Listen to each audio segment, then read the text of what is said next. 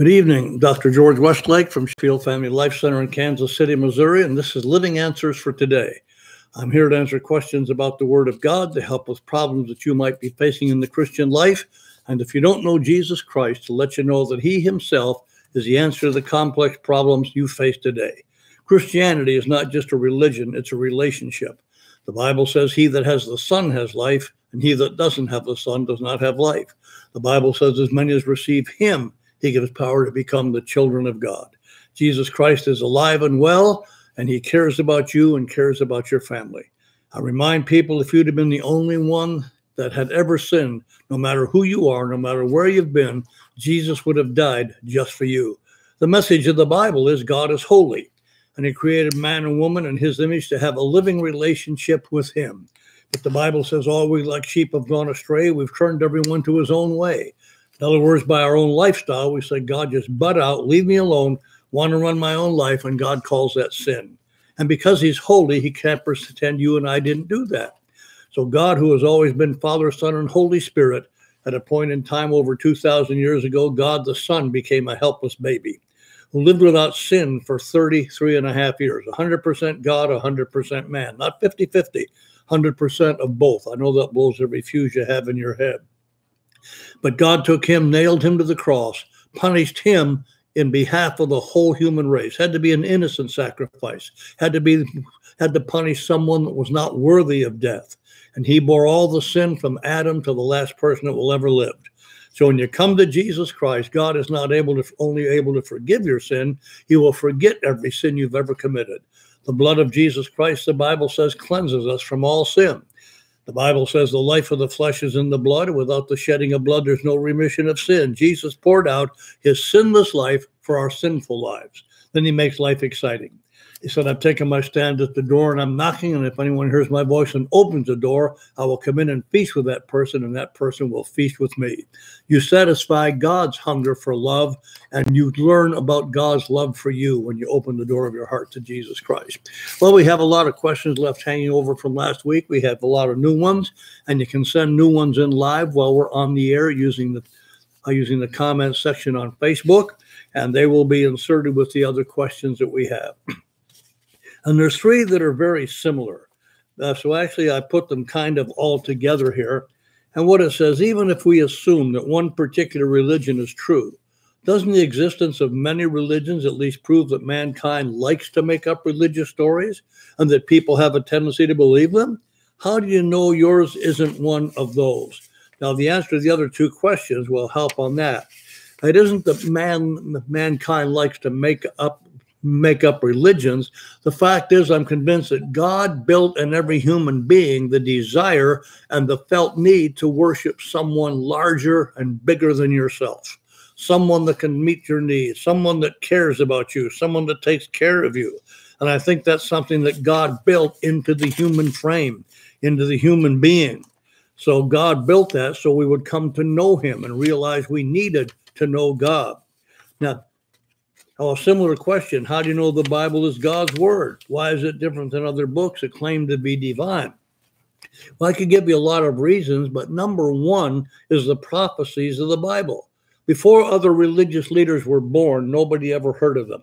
But all the way from the book of Genesis, a coming Messiah was promised.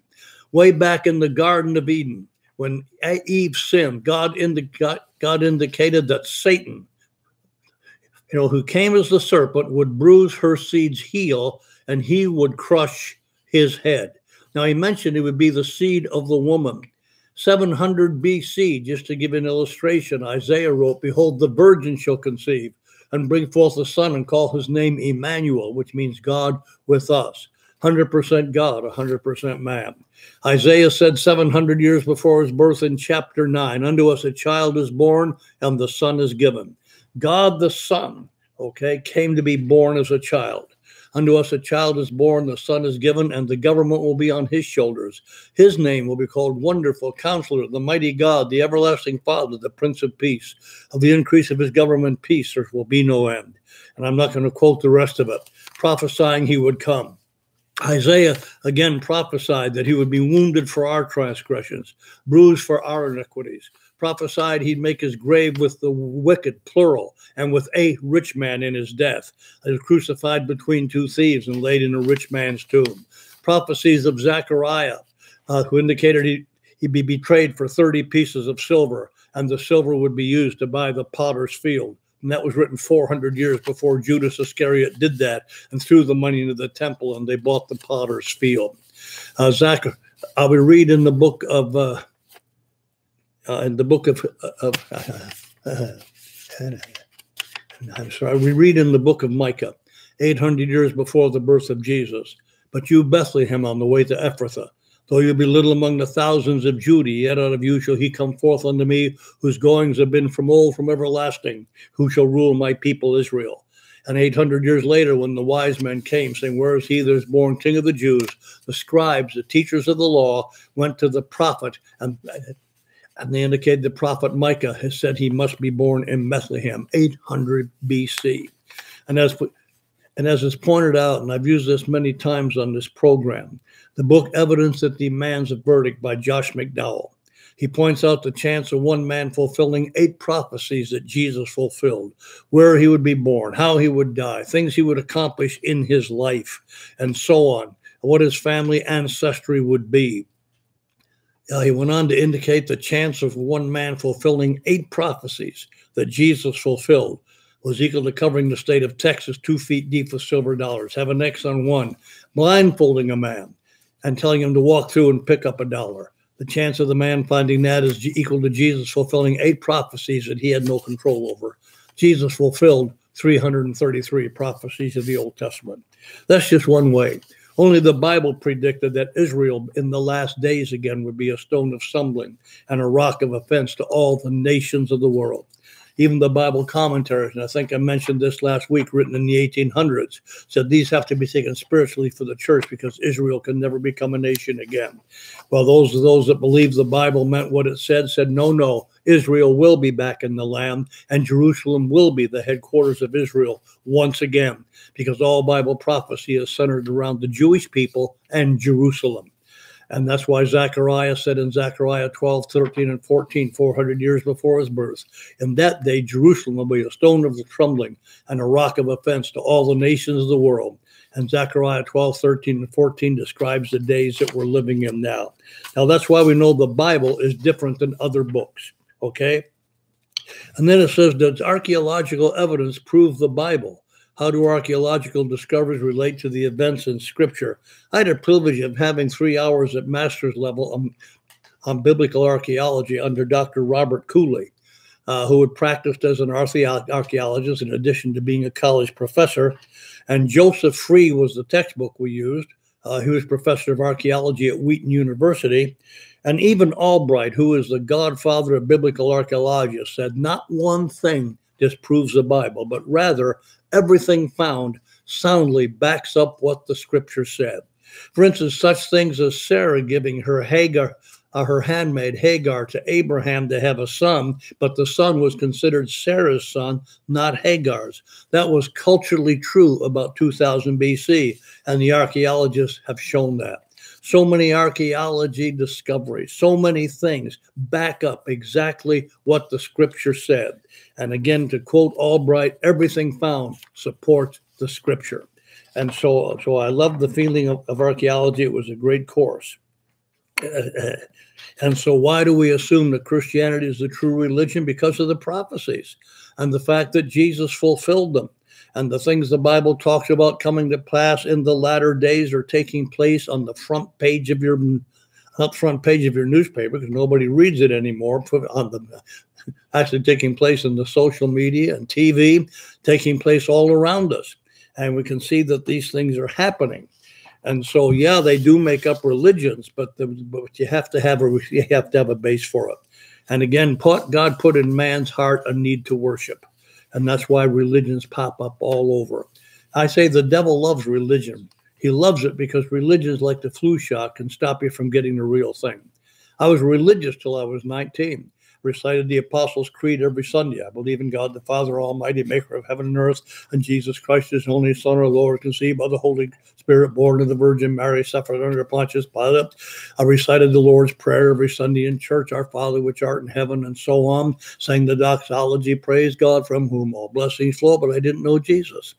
When I was 19 years old, I had a relationship. I met Jesus Christ, and he revolutionized my life. And that's what I love about preaching this gospel. I've had the privilege of preaching it over 60 years, traveled all over the world preaching it, as well as being in Kansas City here for 47 years, seen lives transformed by the power of God in the mighty name of Jesus Christ, seen people set free from every imaginable background that you can imagine, and seen God heal and restore and deliver. The Bible works, folks. Christianity works because of changed and transformed lives down through all history and all over the world. Okay, here's another question. Can one person have all 9 gifts of the Holy Spirit? Well, what you have within you is the giver of the gift and the energizer of the gift. Now, the usual word for gift in the Greek New Testament is the word doron. However, the word talking about the gifts of the Spirit is charisma, that comes from charis, which is grace. What I've tried to explain to people, if God uses you in a manifestation, let's say the gift of healing, you do not own that gift. If I gave you my Bible, you wouldn't have to have my permission to use it. It would be yours to use fit as you wanted to. If I owned the gift of healing, I could walk through the hospital and heal everybody, but it doesn't work that way. And a lot of people make the mistake, because God has given them a prophecy, to think they have the gift of prophecy and they can use it whenever they want. And sometimes they make shipwreck of people's lives because they prophesy over them things that are not true. And the way I explained the gifts, the manifestations of the Spirit, is described in 1 Corinthians chapter 12. The Holy Spirit is the power supply. All we are is the conduit. The Holy Spirit has to put the switch and decide when that gift is going to be in operation. We do not decide that ourselves. We don't own the gift. Again, we are the conduit through whom the Holy Spirit operates the gift. And when you say, can one person have all 9 gifts, every Spirit-filled believer is available to be used by the Holy Spirit through all 9 gifts as they're needed in the particular in the particular situation you find yourself. You know, when Peter and John went up to the gate of the temple beautiful and the lame man was there, Peter didn't say, I have to go call Brother Andrew because he has a gift of healing. And when Ananias and Sapphira lied to the Holy Spirit, he didn't say, I have to go get Brother John because he has a gift of discerning of spirits. The Holy Spirit will give you the gift that you need in a particular situation that you happen to be involved in. I've been in business meetings where someone would give a word of wisdom and you could tell that was fresh from the Holy Spirit, or a word of knowledge. And to know if a person is demon possessed takes the gift of discerning of spirits. It's not the gift of discernment. Read it. It's the gift of discerning of spirits. In other words, the Holy Spirit will have to show you what spirit is operating through a person. And it's not something you can do naturally on your own. It's one of the manifestations of the Spirit. I had a very unusual experience many years ago. And they came up to me from the back of the church and they said, Pastor, there's a demon-possessed man back here. And when I got back there and prayed with him, he wasn't demon-possessed. I told him, this man's not demon-possessed. I got back to the platform again. A few minutes later, they came back and said, yes, he is. Come back out here again. I went back out there again, and he wasn't demon-possessed. And I couldn't figure that out, because when you're praying for someone, you can tell. And I went back to the platform because God has used me that way. And they came back and said, he is. And I said, Father, I don't understand. The Holy Spirit spoke to me and said, the demon leaves before you get back there. So I had to go back and pray that God would not only that he would set the man free so the demons could never come back again. The man was set free. But you have to be open to the Holy Spirit. He will give you the gift you need as you need it for the situation in which you find yourself. Did Jesus' original apostles reject Paul's role as an apostle? Well, when he first came in, they didn't. Don't forget, he was a persecutor of the church. And he destroyed the church. He threw the Christians in prison. And when he first went back to Jerusalem, most of the people were afraid to receive him. And as you read the book of Acts, he makes it clear that Barnabas brought him in among the apostles. And Paul discusses this in the book of Galatians. Okay, in the book of Galatians, he mentions that after 13 years, he came to Jerusalem. Let me get back to Galatians here. The book of Galatians. I'm getting here. We read in chapter 1. He says, after 3 years, when he first got saved, he went to Arabia, and then he came back to Jerusalem after 3 years and abode with Peter 15 days. Other the apostles saw none save James, the Lord's brother. And then he goes on, he was unknown, and he was in Antioch. And then 14 years after, I went up again to Jerusalem with Barnabas and Titus with me. And he went up to let them know primarily about what God was doing. But they were first scared of him. I thought, this is a guy killing Christians. This is a guy throwing them in prison. And so it took Barnabas to bring him in. And then he went up and he talked to the other apostles, and he was widely accepted. And you can read about the Jerusalem Council in Acts chapter 15. And the big issue was the Judaizers who believe once you're saved, you have to keep the Old Testament law. They didn't like it because the church was rapidly becoming Gentile, and Paul was preaching that you don't have to keep that law anymore. It was abolished on the cross of Calvary. And they had the big Jerusalem Council in Acts chapter 15. And Paul makes it clear that he spoke to people privately. And when the council was over, Peter indicated, James was actually the head of Jerusalem, the brother of Jesus. And he stood up and he said, now we can't put all of this on the Gentiles, because Peter said not even ourselves could keep this Old Testament law. Not we nor our fathers could keep it. We certainly can't put it on the Gentiles. That's to abstain from idols and from blood and from fornication. That's all, none of the other things. And then, Peter and James spoke to them and said, we'll go to the Jews and you all go to the Gentiles. So Paul and Barnabas became the apostles of the Gentiles, and Peter and James primarily to the Jews.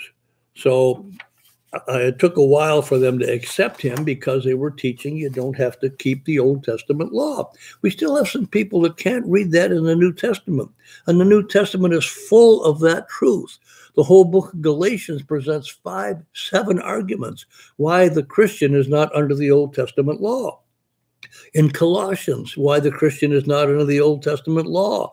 And after he says it, let no man judge you in meat or drink in respect of a holy day of the new moon or the Sabbath, which are only a shadow of things to come. But now the body is of Christ. Jesus said, I came not to destroy the law, but to fulfill it. When he fulfilled it, it was finished. In the same way it says that it might be fulfilled, that the virgin might conceive and bring forth a son. When it was fulfilled, it was finished. It was done. It was over. And you can read in the book of Hebrews, the author takes 10 chapters to show the Jewish Christians they are not under that Old Testament law. Over and over, it is repeated in that 10 chapters. And it finally indicates God took away the first, that he may establish the second, that it has become void. It is no longer valid because Jesus fulfilled it. And there's always some people trying to put Christians back under that law. You got to keep the Jewish feast days. You got to do this. That's what Paul rebuked the Galatians for. Read the book of Galatians and read the book of Hebrews too at a single sitting sometime. And so there's always that controversy. And that was the big issue with the Jerusalem Council in Acts chapter 15. Okay, I've answered that one. Joshua 9 records the deception of the Israelites by the Gibeonites. After Israel discovered they'd been deceived, why did they still honor their contract? Well, the Gibeonites told them they were from a far country rather than the fact that they were dwelling in the land. And of course, then Joshua he knew that they were to possess the land, so he made them a promise that he wouldn't kill them and he wouldn't destroy them. Well, then they found out the Gibeonites had lied. But they kept their side of the bargain, if you read it, because they had made the pledge in the name of the Lord. And Joshua was convinced anything he did in the name of the Lord, he had to honor that. Now, they did make them servants, hewers of wood and various other things, but they honored that thing that they had made. You make a promise in God's name, you better keep it. And Joshua was the kind of a man that kept it, even though the other people didn't. You can't be responsible for what other people do. You can only be responsible for what you do. The Bible doesn't make you responsible for anyone else's sin. They make you responsible for your own sin. Now, you need to be an example if you're a Christian, because someone might see you do something and it might cause them to fall away. And so you have to be an example. What does God mean when he tells Isaiah to preach to people in a way that will prevent them from understanding and being forgiven? And this to be taken literally or ironically? Well, that would be Isaiah chapter 6. When Isaiah got his call finally, he got his call to go ahead and proclaim. I have a paper clip on some pages here that I'm going to use for tomorrow night in our Bible study, so I have to take those off. Isaiah chapter 6. And you know, this is the year Isaiah had his vision. The year that King Uzziah died, I saw also the Lord sitting upon the throne, high and lifted up. Okay, and the train of his robe filled the temple. Above it stood the seraphim. Each one had 6 wings. With he goes on to say, with 2 he covered his face, with 2 he covered his feet, and with 2 he did fly. And one cried unto another and said, Holy, holy, holy is the Lord of hosts. The whole earth is full of his glory. And the post of the door moved at the voice of him that cried, and the house was filled with smoke. And I said, Woe is me, I'm undone. I'm a man of unclean lips, and I dwell in the midst of a people of unclean lips. For my eyes have seen the Lord of hosts, and words, I'm a dead man. But he admitted he was a sinner. He admitted he had unclean lips. Okay, woe is me. But then flew one of the seraphim with a live coal, which he had taken with the tongs from off the altar. He laid it upon my lips and said, Lo, this has touched your lips, and your iniquity is taken away, and your sin purged. You notice Isaiah said, I'm a man of unclean lips, and God touched him right where he needed to be touched. You read this book.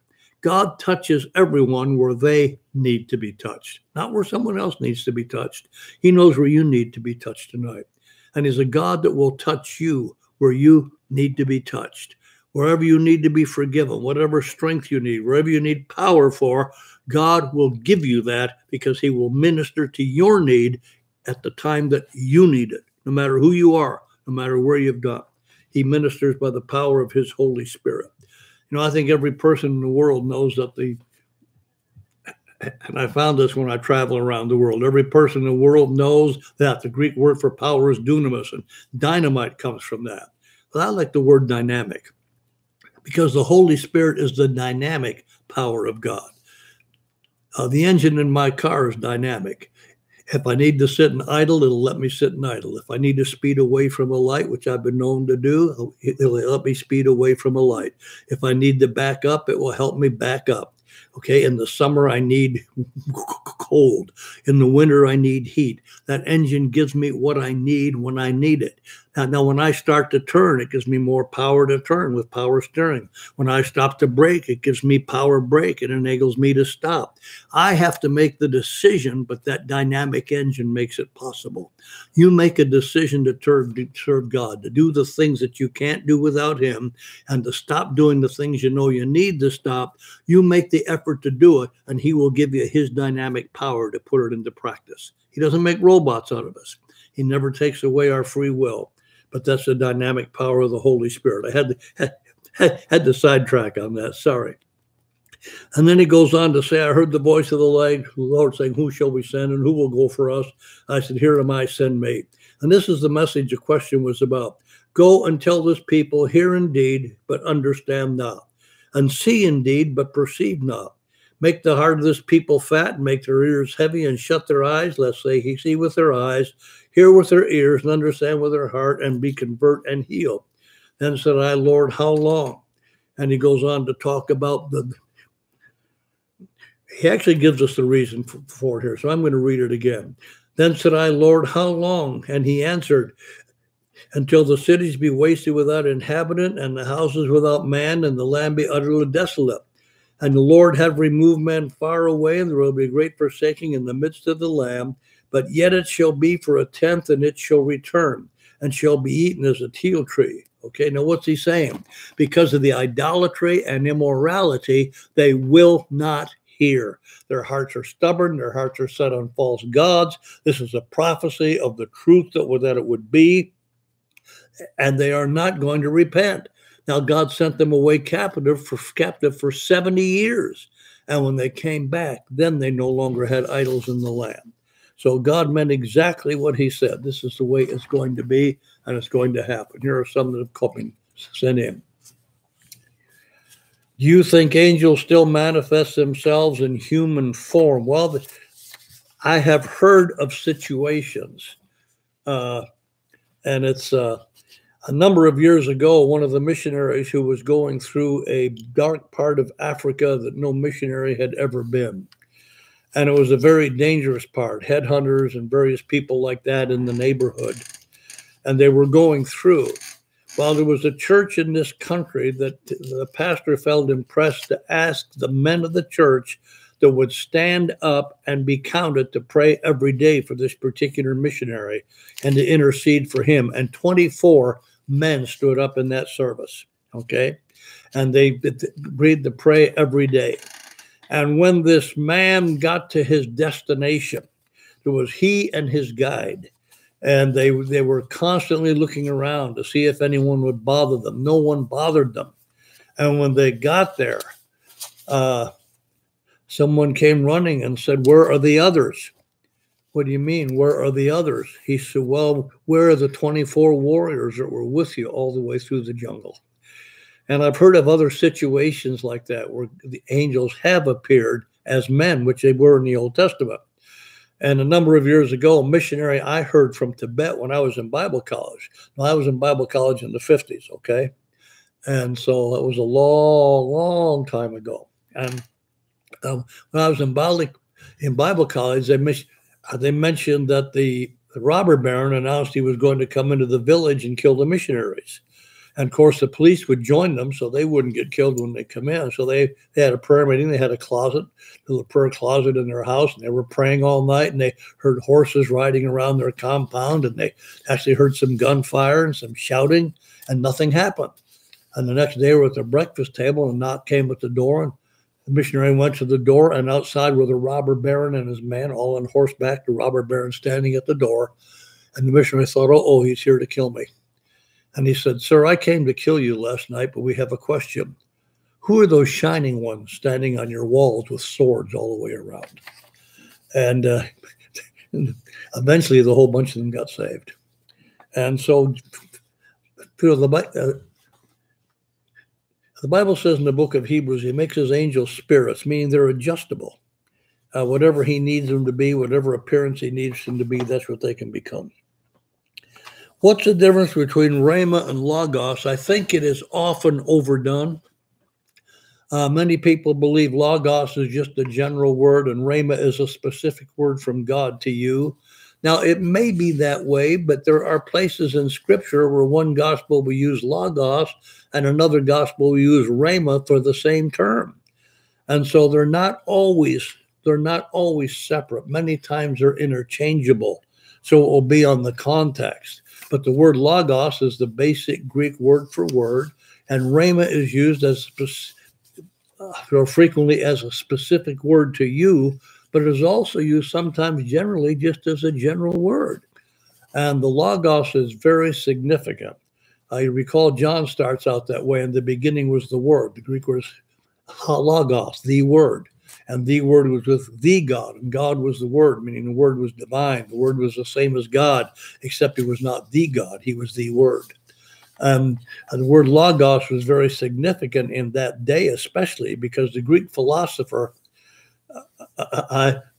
he used the word logos to explain things about God he didn't understand. His name was Philo. And he actually tried to harmonize Greek philosophy with the Old Testament scriptures.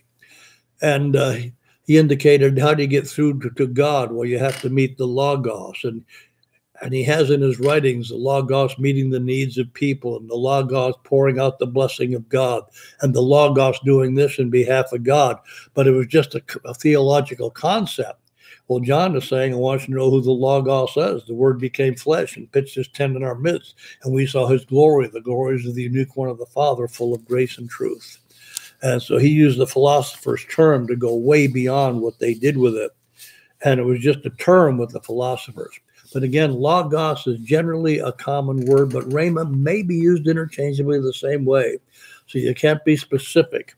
And Even logos sometimes is a direct word from God, but rhema is more often a direct word from God for you. What are the Leviathan and the Behemoth? The Leviathan is generally the crocodile, and the Behemoth would be the hippopotamus. Okay, you can also read in the New Testament about the unicorn. The unicorn is a rhinoceros. And so the Leviathan is the crocodile or the alligator, and the Behemoth is the hippopotamus. Okay, old words for the same animals that we're familiar with. What's the best way to approach dating after a divorce, especially if kids are involved? Now, I contacted some people about this that have been through this, and I wanted to get their opinion. I have my own, but I haven't been through anything like that. Now, I've done marriage counseling, and for many, many, many years, before we had full-time counselors at the church was too small to have full-time counselors, so I was it. Even though I did have 12 hours of family counseling at doctoral level, along with all the other counseling courses I'd had it at master's level. But the best way to approach dating after a divorce, and so I actually got some emails back, and I wrote down some comments from other people. I'll give you mine first. Number one, when you do, make sure that you've had time to heal. And the others all said the same thing. Don't be on the rebound. Don't be on the rebound. Give yourself time to heal. Takes time. Don't be in a rush. And be careful if you've been in an abusive relationship, because sometimes you might think that is normal and you fall into another abusive relationship. An abusive relationship is not normal. It is abnormal. There is never an excuse for an abusive relationship. And so only Christians. Don't date non-Christians. Don't be feeling so alone that you date non-Christians because non-Christians want to date you. Don't fall for that trap. Okay. 9 times out of 10, they will lead you away from God instead of you leading them to God, maybe even more than 9 times out of 10. And then when there's children involved, don't have a bunch of men or women, whatever the case is, coming in and out. Okay, it's not healthy for the children. You can't bring a bunch of ladies home if you're a man. You can't bring a bunch of men home if you're a lady. So never introduce your kids to dates until it becomes serious. And that's the person you want to spend the rest of your life with. Then introduce them to your children. Okay, and try to introduce them even then gradually. And so never go out on a date without other people being around. So it's not a physical relationship, because that won't work. Okay? That won't work. So give yourself plenty of time. Pray. Ask God to give you direction. Have God not to help you fall into a trap, because being alone can be very difficult, and you can get anxious and you can get in a hurry. And you can't be in a hurry with God. God will bring about the right person. And I've seen so many people over the years that have been through the tragedy of divorce, and it's always tragedy. And there's always hurt. There's always children that are crushed when there's children involved. It's one of the most difficult situations in life for children. I went through it. My dad, and I was a teenager. I wasn't a small child. My dad came home, and he and I were always like best buddies. We'd golf together. We'd go out together. And he came home one day and said, "I've got somebody else. I'm leaving. Goodbye." And walked out of our lives when I was a teenager. Left us with corporation executive. Left us with no car in Detroit. Left us without any money. We had a house that wasn't paid for. And my mother had a job. And I started working when I was 16. And I made up my mind someday I was going to kill him, because I saw my mother cry for 2 years. But in the meantime, my mother accepted the Lord, and she got me to go to that crazy church she was going to when I was 19, and I accepted the Lord, and then went to witness to my dad. And then I wanted my wife and my children to know their grandfather. And I got to lead my dad to accept Jesus Christ when he was 89 years old. And so, the Lord helps you put away the hurts of the past. But Divorce always hurts. It's always, always, always hard. And so just take your time. Just take your time and let God heal and let God restore and let God make you whole before you go out start looking for a relationship. And again, keep it Christian. Keep it Christian in the dating. Keep it Christian in who you meet. And again, the two of them said almost exactly the same thing. Don't be in a hurry, and don't keep bringing different people into the home for your children. Okay. In Mark chapter 13, okay, there's some other ones I've got all stuck together here, so let me pull them apart and see what they are. In Mark chapter 13, where do you place Mark's first recipients in the timeline of apocalyptic events? Where do you locate us now, almost 2,000 years later? And this one says, was the destruction of Jerusalem in 70 A.D. described in Jesus' prophecies in Matthew 24, or was he describing something else? In Mark, and then when the trumpet sounds, will everyone hear it, or only the Christians? So let me get my Bible here, and we'll look at Mark chapter 13 first. Mark chapter 13. Now, Mark is the shorter version of Matthew 24 and 25. Okay. Mark chapter 13. Mark's gospel is much shorter than the other gospels. Mark is not concerned about a lot of teaching. He's writing to the Romans who are concerned in action. And so he keeps referring, Jesus immediately did this and immediately did that and immediately did this. But in Mark chapter 13, he starts out, Matthew 24 and Mark 13 start out with the same questions. That he sat upon the temple. One of his disciples said unto him, Master, see what manner of stones and what buildings are here. Jesus answered, you see all these buildings? There shall not be one stone left upon another that shall not be thrown down. Now that was talking about the destruction of Jerusalem in 70 A.D. And as he sat upon the Mount of Olives over against the temple, Peter and James and John and Andrew came privately. Tell us, when shall these things be? And what shall be the sign of all these things being fulfilled? And Matthew adds, what will be the sign of your coming? In Matthew 24, he uses the Greek word parousia, and of the end of the age. So he asks, when will Jerusalem be destroyed? What will be the sign of your parousia, your coming, and the end of the age? Tell us, when shall these things be, and what shall be the sign when these things shall be fulfilled? Take heed lest men deceive you, for many shall come in my name, saying, I am Christ, and deceive many. When you shall hear of wars and rumors of wars, be not troubled, for such things must be, but the end is not yet. And nation shall rise against nation, kingdom against kingdom. There shall be earthquake in various places. There shall be famines and troubles. These are the beginning of birth pains. Now, Matthew stretches out a little longer, says the same thing. These are general things going on that will increase as you get toward the end time. Now, and he goes on to say, take heed to yourselves, they will deliver you up to councils. You're brought before rulers, kings for my name's sake, a testimony against them. That's happened to Christians all down through the ages.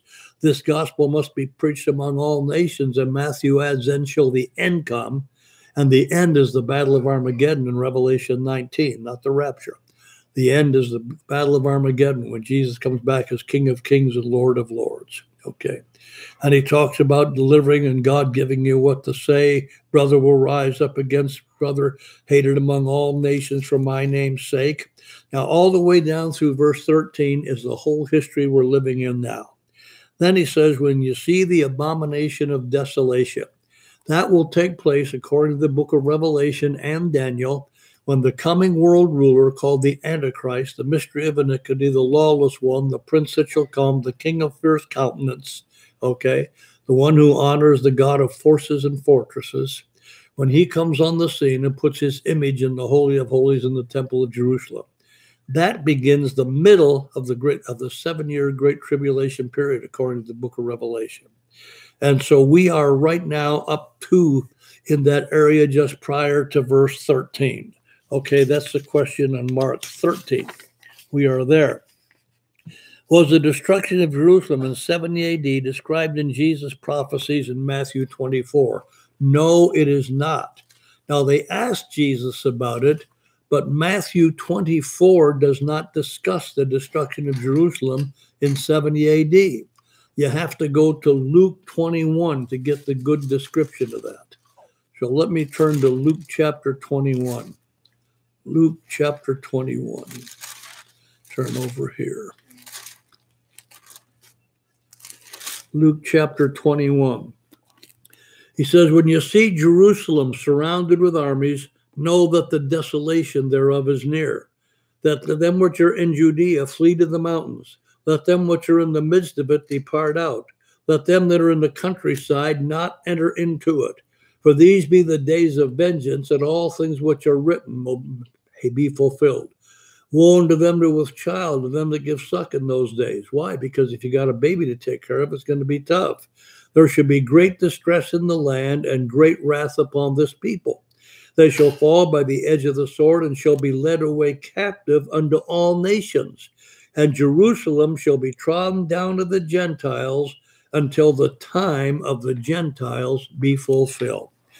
And in the book of Revelation, chapter 11, it mentions at that point there are 3.5 years left in the time of the Gentiles. In the book of Revelation, chapter 11. So the time of the Gentiles has run all the way from 70 AD, and it will go on until Revelation chapter 11. Okay. Now, Matthew only describes the other things. And then the second part of the question, was Jesus describing something else? Yes. In Matthew 24, and this causes a lot of confusion on people's parts. Matthew chapter 24. Turn over. And again, the three questions are asked. When will Jerusalem be destroyed? What will be the sign of your parousia? That's the word that's translated coming. That refers to the event we call the rapture. And the end of the age refers to the Battle of Armageddon in Revelation chapter 19, when Jesus comes back as King of Kings and Lord of Lords. Now, he gives the history, such as many false prices, Christ coming, famine, distress in various places, the beginning of birth pains, okay? Then he says, this gospel of the kingdom, he that endures to the end shall be saved. Now, we have to understand Matthew's arrangement of the gospel. Matthew is not as concerned about chronology as he is about topic. And anyone that has carefully studied Matthew's gospel know that he arranges some things topically. For instance, the temptation of Jesus. Matthew and Luke both put the first temptation turned stones into bread. Luke puts the second one, showed him all the kingdoms of the world in a moment of time, said everything you can have if you'll bow down and worship me. Matthew shows the second one, throw yourself down from the pinnacle of the temple. For it's written, they will give his angels charge over you, lest you dash your foot against a stone. They shall bear you up. Luke puts the third temptation, cast yourself down from the pinnacle of the temple. Matthew puts it, he showed them all the kingdoms of the world in a moment of time. Says, all this I'll give to you if you'll bow down and worship me. Why? Because Matthew's gospel is topical. And he's trying to present Jesus Christ as King of the Jews. His gospel is primarily the Jew. And he's trying to show what will happen in relationship to the Jewish people with their promised Messiah, Jesus. And the one born to be king, that's the greatest temptation. So that's the climax, showing his topical arrangement rather than chronological. Well, Matthew 24 is the same way. He puts down, and after he describes the general time, he puts down the last 3.5 years of the tribulation first. Why? Because it's the middle of the tribulation, according to Revelation 13 and Daniel 13, that Israel will have the spiritual blinders taken off their eyes. Again, to put it bluntly, when the Antichrist puts his image in the Holy of Holies in Jerusalem, the one lesson the Israelites have learned in 4,000 years of history is God hates idols. That's when God's going to remove the spiritual blinders from their eyes, that they will finally recognize Jesus Christ as their Messiah. And according to Daniel 12 and Revelation 12, Michael and his angels will come on the scene to fight for them as the Antichrist and Satan try to destroy them, and they will be preserved for the last 3.5 years of the tribulation period. And so he describes the last 3.5 years. Now he says, this gospel shall be preached in all the witness for a world, then shall the end come, not the rapture. The end of the age has to come. And if you read in Revelation chapter 14, prior to the battle of Armageddon, an angel flies through heaven preaching the everlasting gospel to the whole earth. That's before the end of the battle of Armageddon in Revelation 19. And then he's talking now about the last 3.5 years because it has to do with Israel. When you therefore see the abomination of desolation spoken of by Daniel the prophet, stand in the holy place, again, the Holy of Holies in Jerusalem. Whosoever reads, let him understand. Let them which be in Judea flee into the mountains, uses some of the same terminology as Luke uses, but it's a different event. Let him which is in the housetop not come down to take anything out of his house, neither let him that's in the field return to take his clothes. Woe unto them with child, and them to give suck in those days. Pray that your flight be not in the winter, neither on the Sabbath day. Why? So obviously he's referring to Israel because only the Jews can go only so far on a Sabbath day, according to their law. Then shall be great tribulation, such as was not since the beginning of the world to this time, no, nor ever shall be. And except those days should be short, there will be no flesh saved, but for the elect's sake. Now in this chapter of Matthew, those will be the Jews that received Jesus Christ, according to Revelation and Daniel, the same passages. And many shall come unto you, say, here is Christ, or there is Christ, believe not.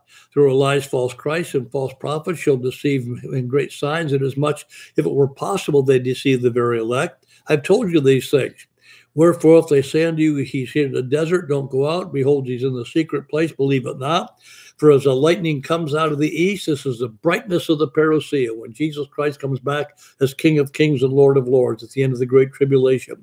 Shines even into the west, so shall the coming of the Son of Man be. Wherever the carcass is, there will the vultures be gathered together, whatever you're feeding on. If you're feeding on the false prophets, you'll be gathered to them, but you'll be feeding on the Lord. Immediately after the tribulation of those days, shall the sun be darkened, the moon shall not give her light, the stars shall fall from heaven, the powers of the heaven shall be shaken. That takes place at the middle of the tribulation, under the opening of the sixth seal in Revelation 6. So Jesus himself calls the first 3.5 years, described in that chapter, as also part of the tribulation. Then shall appear the sign of the Son of Man in heaven. And then shall all tribes of the earth mourn when they see the Son of Man coming in the clouds of heaven with great glory. He shall send his angels with a great sound of a trumpet. They shall gather together his elect from the four winds, from one end of heaven to the other. And so Matthew, first of all, describes the book of Revelation. Then he goes on and describes the rapture of the church. Okay, as it was in the days of Noah, so shall it be in the days of the coming of the Son of Man. Okay, this is the rapture of the church now he describes, the parousia, eating and drinking, marrying and giving in marriage, business as usual. Okay, even the first half of the tribulation is business as usual.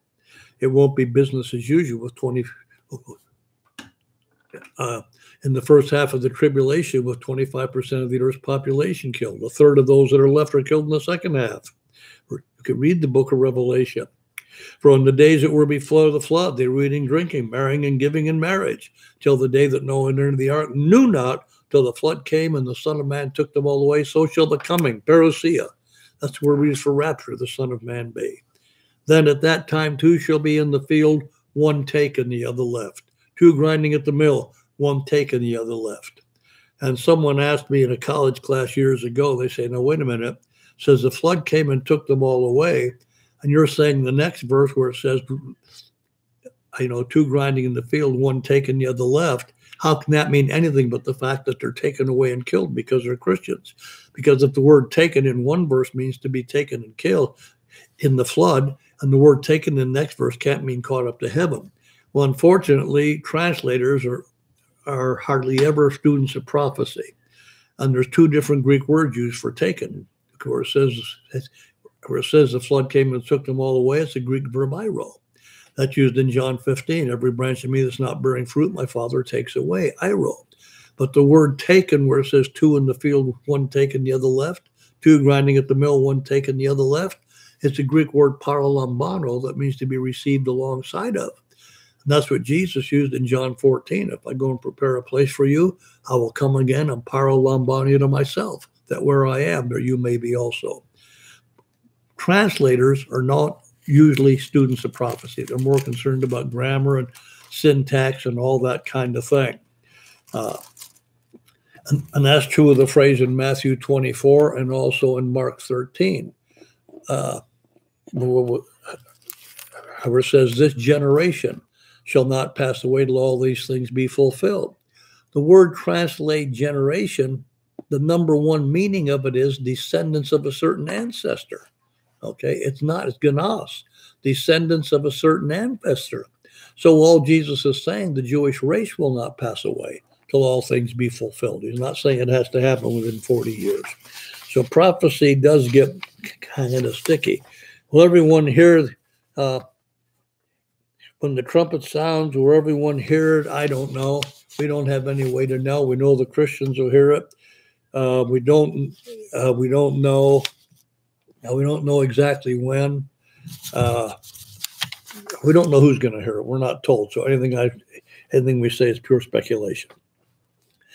Our regeneration, example being born again of the Spirit, and John receiving, being given the Spirit, and there's a whole bunch of verses quoted, the same thing. I believe that all who believe in Christ as their Lord and Savior are given the Holy Spirit, who fills and indwells all Christians and sanctifies those who have been justified. But obviously, the Spirit is also the one who regenerates sinners. So my question is, are regeneration, spiritual birth, and infilling of the Spirit, beginning of sanctification, the same thing? Yes, those are the same thing, but not the baptism in the Holy Spirit. Everyone, when you receive Jesus Christ, he says, I will come in unto you.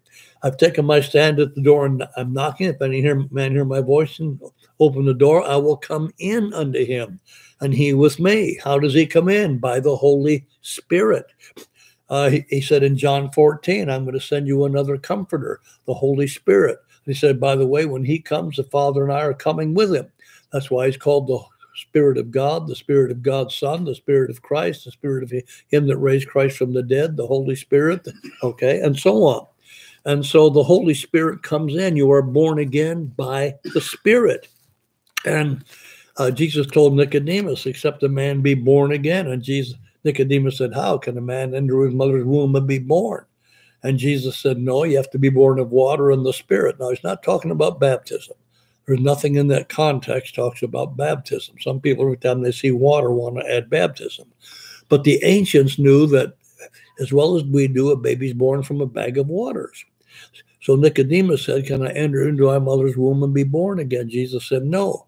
You have to be born of water, which is the natural birth, your mother's birth. You have to be born of water and the Spirit. And the next verse is explained. It's called parallelism. You have to be born of water and the Spirit. He explains it. That which is born of the flesh is flesh. That which is born of the Spirit is spirit. In other words, you get into your mother's womb 100 times, but you're still flesh. You have to be born of the Spirit. So you're born of the Spirit. The Holy Spirit bears witness with your spirit. You're a child of God. In God's sight, you are sanctified. You begin growing as a Christian, manifesting the fruit of the Spirit. But Jesus breathed on the apostles in John 20 and receive ye the Holy Spirit when Jesus said something had happened. But he also told the same group of people in Acts chapter 1. Now, John truly baptized in the water, but you shall receive power after that the Holy Spirit has come upon you. But he used the word baptized. John truly baptized into water, but you shall be baptized into the Holy Spirit not many days from now. So when you are saved, you receive the Holy Spirit. But there is a baptism of power. It is a baptism of ministry, a baptism of power to enable you to witness. It's an intensification. It's the difference between pouring water in a cup and saying the cup has water, or immersing the cup down under, and when you bring it up, it's full and running over. So Jesus called it being baptized in the Holy Spirit, but when Luke describes it, he says they were all filled with the Holy Spirit, and as a result of that, they began to speak heteros glossolalia, different languages from what they knew, okay, as the Holy Spirit gave the inspiration, as the Holy Spirit gave the articulation or the utterance.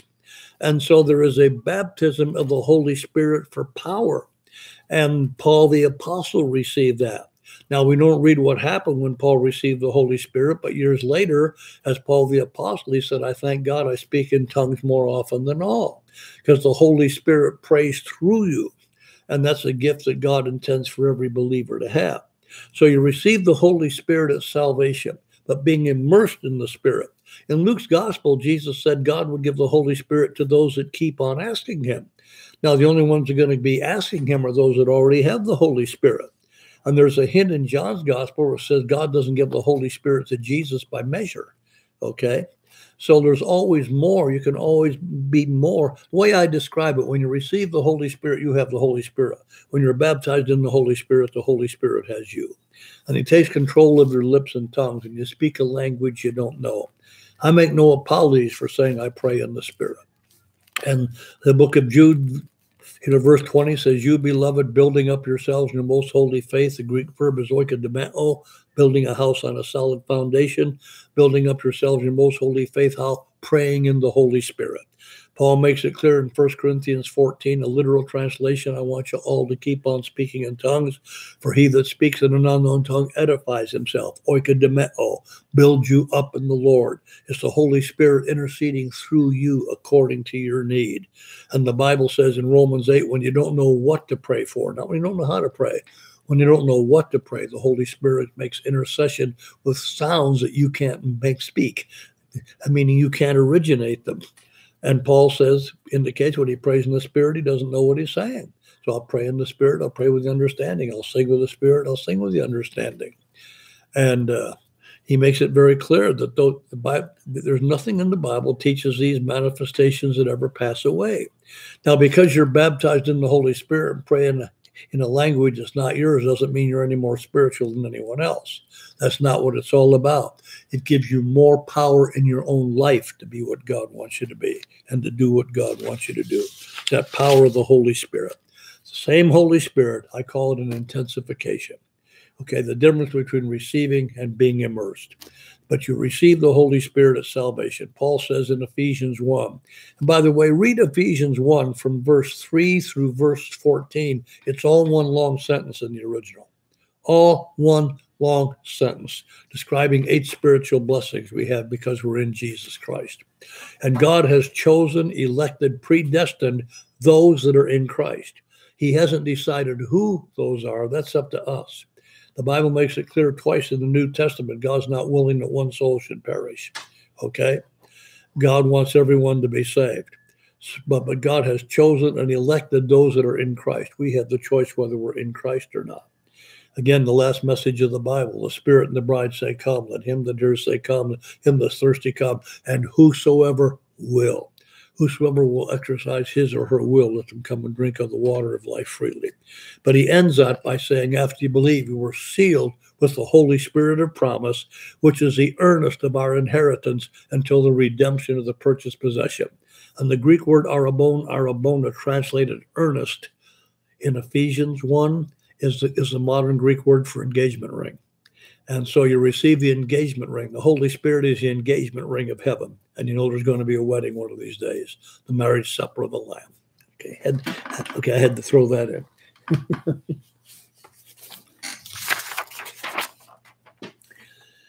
What scriptures speak specifically to reading horoscopes? I recently read a Christian blog that it's a sin to believe in them, but not to read them for fun. Your thoughts? Well, the Bible doesn't say anything about reading them for fun. About the only thing it says about horoscopes is the book of Isaiah, chapter 47. And I remind you that Babylon in the Bible is man's organized rebellion under Satan against God. Babel actually started in Genesis chapter 10 with a man by the name of Nimrod. Said he was a mighty hunter before the Lord. And the Hebrew idiom is in your face, God. The next thing you read about the Tower of Babel, God told men to organize. God told men to fill the earth. And they said, no, we're going to build us this tower, may reach to heaven, lest God scatter us around the earth. And you read in the days of Peleg in Genesis 10, the earth was divided. We read in Genesis 11 why the Tower of Babel, God scattered them all over the earth. Genesis indicated that's when the earth was divided. Most scientists now admit the earth was probably once all joined together. All right, scattered the people over the face of the earth, and it was man's organized rebellion against God. You go to Isaiah 14, talks about Babylon 200 years before the Neo-Babylonian Empire of Nebuchadnezzar. And he says, how are you fallen from heaven, O Lucifer, angel of the morning? For you said in your heart, I will ascend above the throne of God. I will sit in the congregation of the north. I will be like the Most High, that you shall be brought down to hell, to the sides of the pit. Shows Lucifer behind Babylon. When you get to the book of Revelation, the final world system is called Babylon in the book of Revelation. You have political Babylon, the worldwide religious system headed by the 10-nation confederacy under the Antichrist. You have the buying and selling, the worldwide commercial system controlled by the false prophet. You have the worldwide religious system under the false prophet. And the announcement is made, Babylon is fallen, Babylon is fallen. In Revelation 17, religious Babylon falls. In Revelation 18, commercial Babylon falls. In Revelation 19, political Babylon falls when Jesus Christ comes back as King of Kings and Lord of Lords. And so Babylon is man's organized rebellion under Satan against God. Well, Babylon originated the horoscopes.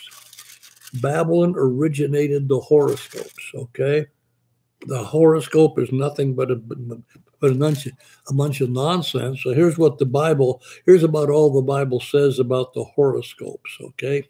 Stand now with your enchantments. He's addressing Babylon, by the way. O virgin daughter of Babylon. Okay, he's addressing Babylon, all right? Stand now with your enchantments from the multitude of your sorceries wherein you've labored from your youth. If so be, you shall be able to profit. If so be, you may prevail. You are wearied in the multitude of your counselors. Let now the astrologers and the stargazers and the monthly prognosticators stand up and save you from the things that shall come upon you. Behold, they shall be as stubble. The fire shall burn them. They shall not deliver themselves from the power of the flame. There shall not be a coal to warm at, nor a fire to sit before. Thus shall there be unto you whom you have labored, even your merchandise from your youth. They shall wander unto his quarry, and none shall save them. Now, that's the only mention of the astrologers. You do read about the astrologers in the days of Daniel, meant those that studied the scars. But you have no need of that doing a Christian. If you want to make fun of it, that's one thing. But don't ever, ever, ever, ever take it seriously. They used to ask me, what are you? What do you mean, what are I? Why are you an Aquarius or a Hootenanny or what are you? I said, no, I'm a Christian. They said, well, what's your sign? I said, January 28th, 1951, I was born again under the sign of the cross. And so that's my sign. Okay. All that kind of garbage is pure, unadulterated nonsense. Okay. Yeah, I'd say a hootenanny. Now, this is an unusual question. I never had one like this before at all. And I did the live TV program for 24 years doing this. Apart from the Trinity, is the Holy Spirit a person or a spirit? A minister friend of mine said that the Holy Spirit is a person and should never be referred to as, is a spirit and should never be referred to as a person. I'm sure he was insinuating that the Holy Spirit has never been a person in body, or if it had me searching the scriptures. I always thought the statement God in three persons was scriptural and took it literally. Whereas it stated that the Holy Spirit is a person or the Spirit is not a person. Well, the Bible attributes the activities of personhood to the Holy Spirit. He teaches, he guides, he intercedes, he strengthens. Those are activities of a person. We're not talking about humanity. In John chapter 7, speaking of the woman of Samaria, Jesus says, God is a spirit. Does that mean the Father's not a person either? He said, God is a spirit, and they that worship him must worship in spirit and in truth. Some people get hung up on words, but a person is talking about things. The Holy Spirit does things a person does. God the Father does things a person does. That's what the phrase means, the Holy Spirit in three persons. The only one that became human was God the Son. God the Father never became human, and yet he is also, I don't think anyone anyone will call the Father not a person, but the attributes of personhood are attributed to the Father, the Son, and the Holy Spirit. And the Holy Spirit in Genesis 1, the Spirit of God fluttered on the face of the deep. That's an activity of a person, not a human person, a person. And so I think he's making a deal out of words that should not be made, okay? Should not be made. The attributes of personhood certainly belong to the Spirit. Didn't Mary have other children after Jesus? Yes. The Bible indicates that Joseph did not have sexual relations with Mary until after she had brought forth her firstborn son. Let me turn over to Matthew chapter 14 here and read for you. And you can find the same thing in Mark's gospel.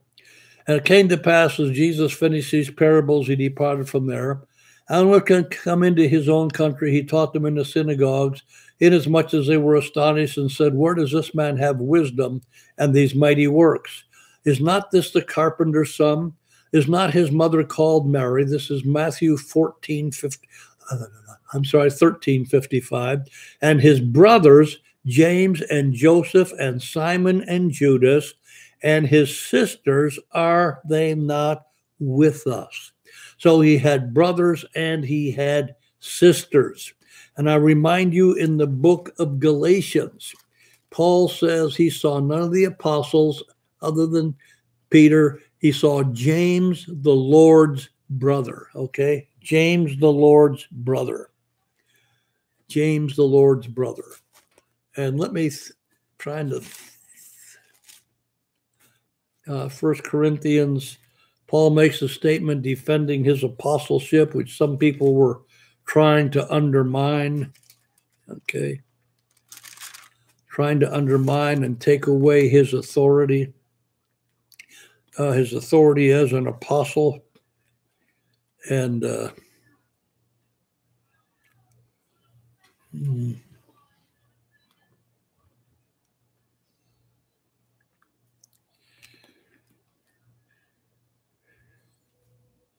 trying to see. Paul makes a statement in 1 Corinthians. I can usually find things right away, but I can't seem to find this one. He makes the statement, do not I have the ability to lead about a sister, a spouse, as well as the apostles and the brothers of our Lord.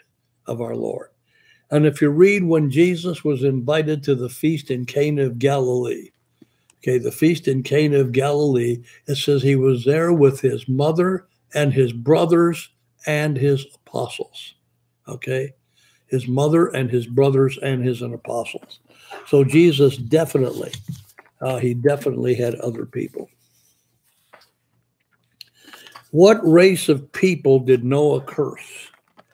That is one of the most misused scriptures in the whole Bible. I get so aggravated at the way people twist scripture sometimes. But Noah was in the ark. And the first thing he did when he came out of the ark, a lot of people will tell you he got drunk. Okay. And his descendants have been at it ever since. He planted a vineyard and got drunk. And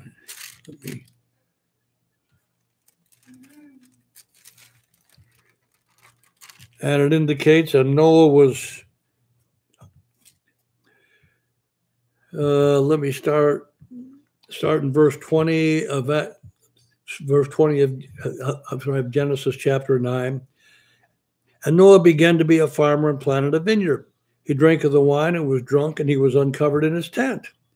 And Ham, the father of Canaan, saw the nakedness of his father and told his two brothers without. And Shem and Japheth took a garment and laid it upon both their shoulders and went backward and covered the nakedness of their father. Their faces were backward, and they didn't see their father's nakedness. Noah awoke from his wine and knew what his youngest son, now unfortunately the King James says youngest son, and I'll comment about that in a minute, had done unto him. And he said, cursed be Canaan, a servant of servants shall he be unto his brothers. And he blessed the Lord God of Shem, and Canaan shall be his servant, and God shall enlarge Japheth, and he will dwell in the tents of Shem, and Canaan shall be his servant. Now, And number one, what he said, first of all, he knew what his youngest had done. Ancient Hebrew had no word for grandfather and grandson. Okay, Jesus is called the son of David, even though he was 1,000 years later. No word for grandson or grandfather. So when it said, look, Noah's youngest, he meant his youngest grandson, who was Canaan. Now, apparently, you have to read between the lines. Canaan had done something to either uncover his grandfather, or he had done something to him while he was uncovered. We're not told. But the one that was cursed was Canaan. Nobody else, just Canaan. And it said he will be a servant of servants. That was not against a particular race. When the Israelites, who had been slaves in Canaan, came in and conquered the land of Canaan, Canaanites became servants to servants. And that prophecy was fulfilled.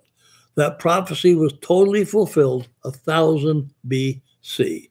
It is not for any particular race apart from other races. Strictly, the curse was on Canaan. Okay?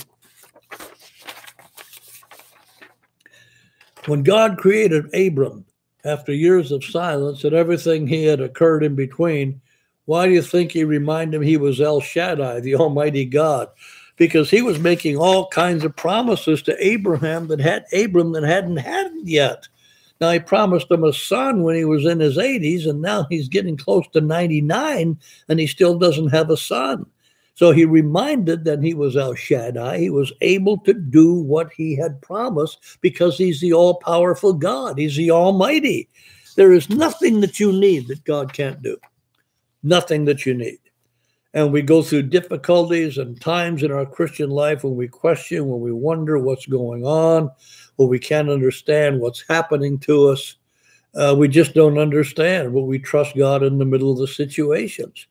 I'm reminded at my age, I'm 88, that Billy Graham said nothing prepared him for old age. And I would say amen.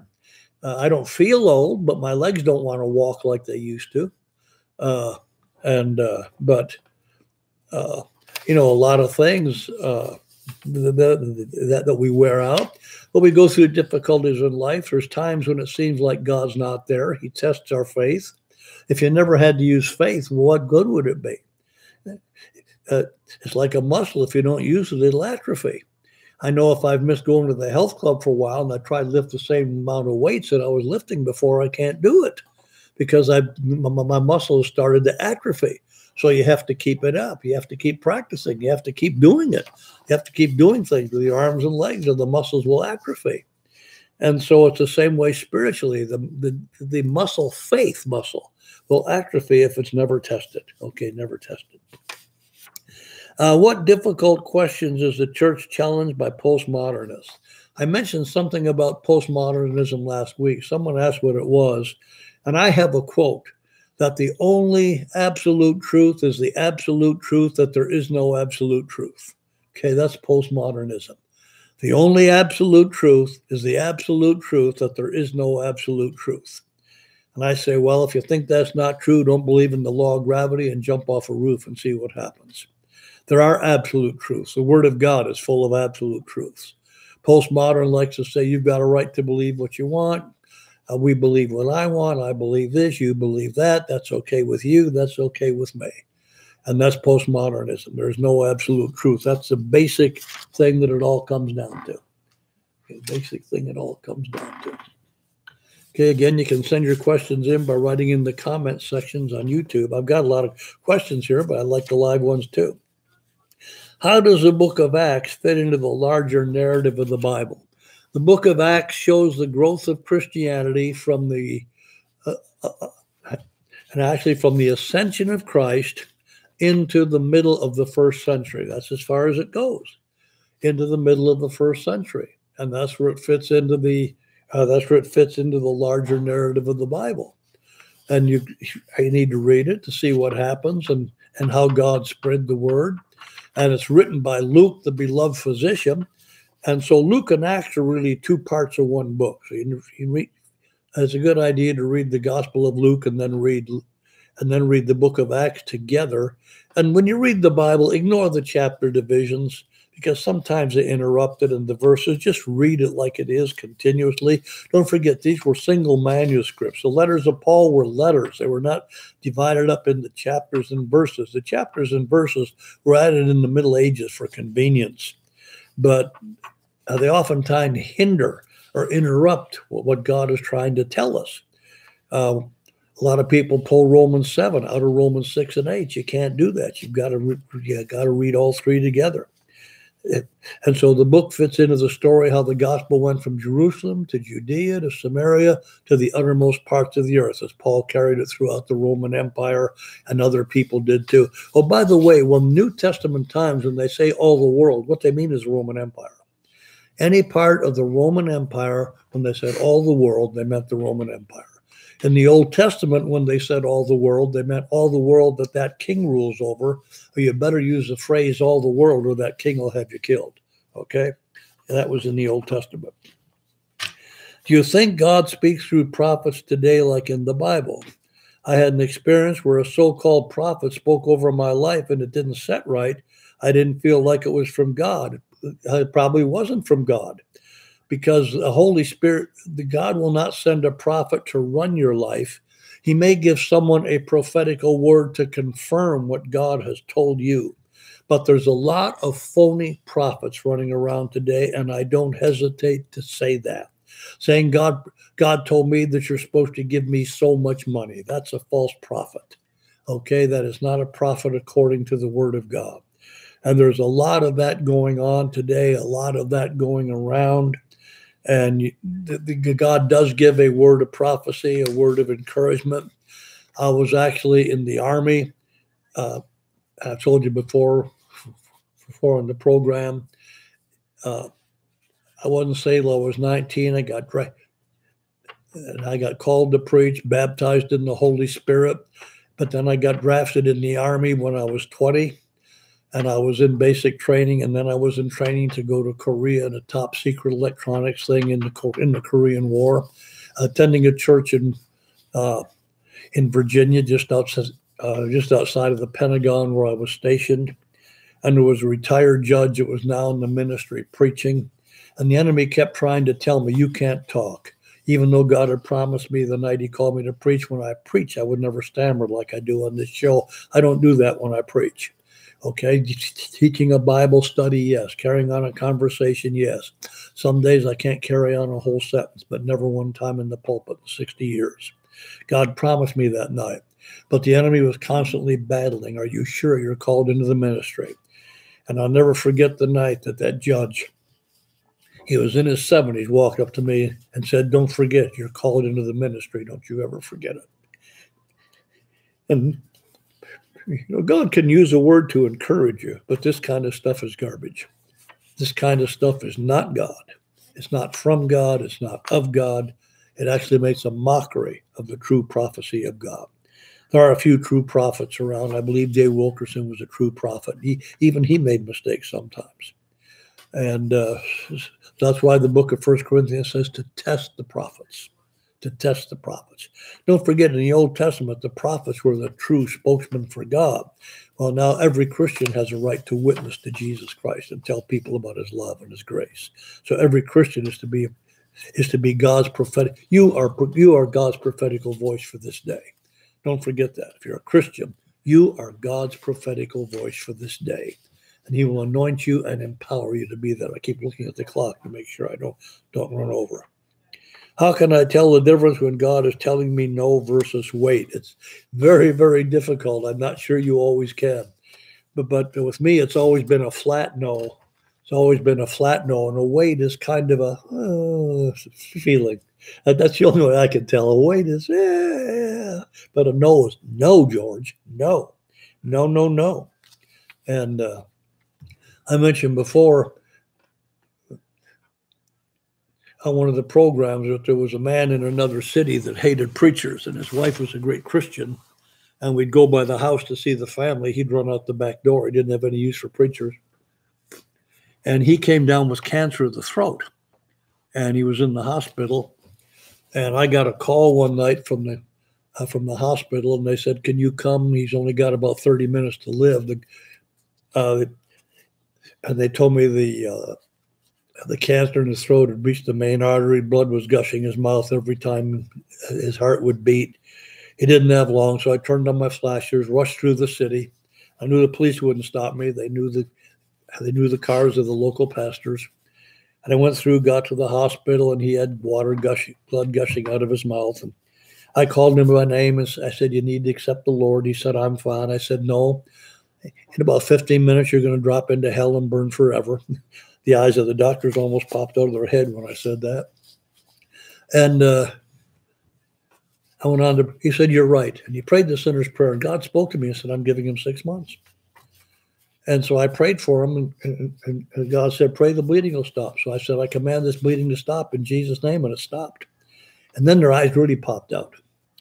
And I went home and told Jean, "God has given such and such 6 months." And there were some prophecies came out in the church that he's going to live for many years. And I tell people, please don't pay any attention to that particular one. And I didn't tell them why. 6 months to the day, God took that man home. And I kept praying for God to heal him. And God said, "No, I told you 6 months." God made it very clear. He gave him 6 months. During that 6 months, he became so sweet, he was almost sicky sweet. And God could see the change in his life in that 6 months. And that 6 months affected a lot of lives. But God will give you a definite no. Give you a definite no. Do you recommend sending kids to public or private school? In the stuff that is being taught today, I would, if all possible, send them to a Christian school. I would all possible do that, as long as it's a good, solid Christian school and not filled with legalism and that kind of stuff. But there's so much garbage. Asking a child if they want to be a boy or a girl, hey, they are a boy or a girl, okay? They are a boy or a girl. And just a lot of stuff being taught in our public schools today. It's always been bad, but it's worse now than ever. But there's a lot of good Christian teachers in public schools. A lot of good Christian teachers in public schools. And so it depends on your school situation and the particular thing. What is the biblical or Christian response to the power of positive thinking? Is Jesus the master of positive thinking? No. He called things wrong that were wrong. Positive thinking, just the idea of not admitting something's wrong, but he called false religion. Jesus was very plain. You can go overboard on it. It's good to have positive comments, but just to say I feel sick doesn't mean you're going to get sick. No, they take the phrase where Job said, "The thing I've most greatly feared has come upon me," that's why it happened to him. No, you read the book of Job, that's not why it happened to him. It's just because God put Job on display. And it wasn't because it happened to him. They talk about making a bad confession. No, that's got nothing to do with that. And so a positive thought can go overboard. If you've got the flu, you've got the flu. And it's not a bad confession to say I have the flu, but I would say I believe God's going to take me through this and heal me.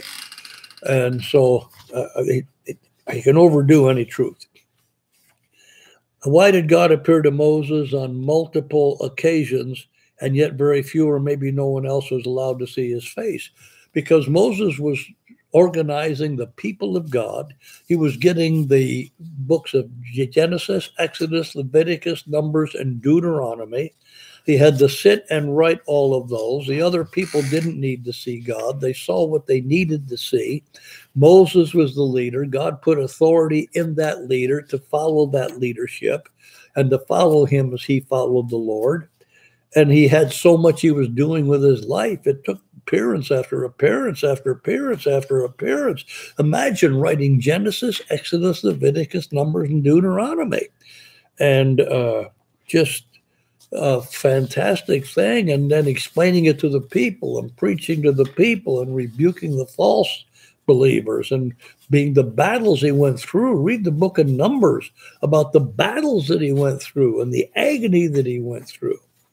How could Moses record his own death? Well, he didn't. It had to be a scribe, obviously. Had to be a scribe, obviously, that recorded his death, okay?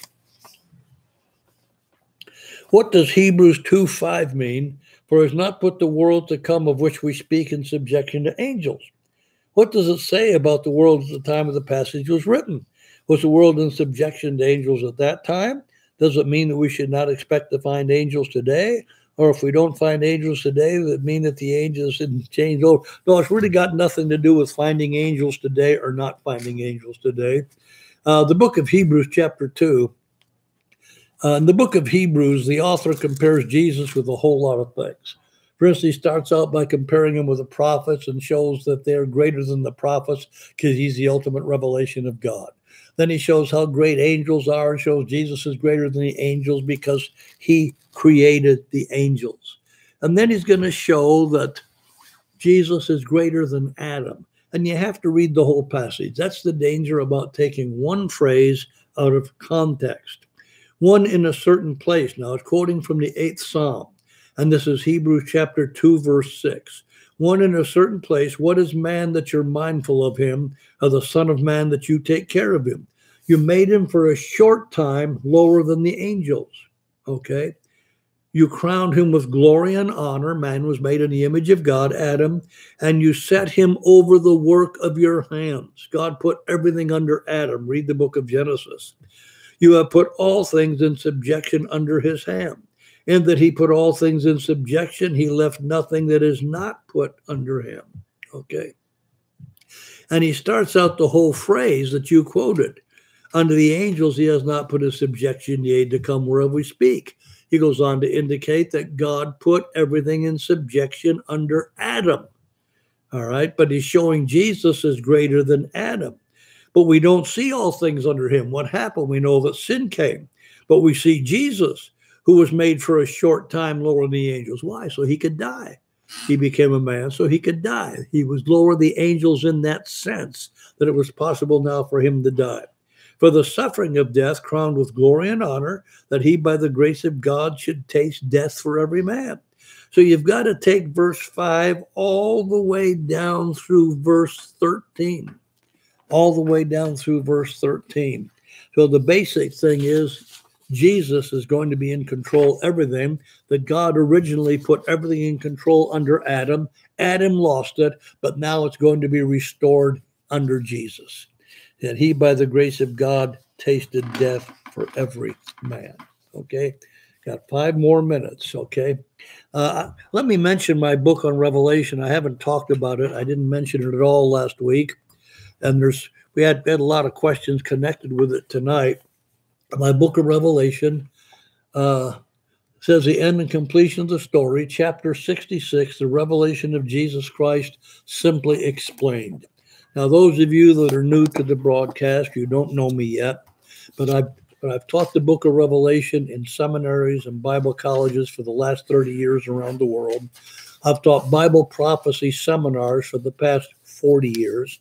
I've had the privilege of teaching the whole Bible college level, taught New Testament Greek for 25 years. And a number of years ago, back in the late 90s, I wrote a book for Global University, a textbook that's used in over 80 countries of the world in Bible colleges. But that was a textbook.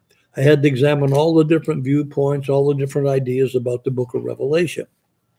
Well, this is the way I see the book of Revelation and the way I teach it after having studied it for over 60 years.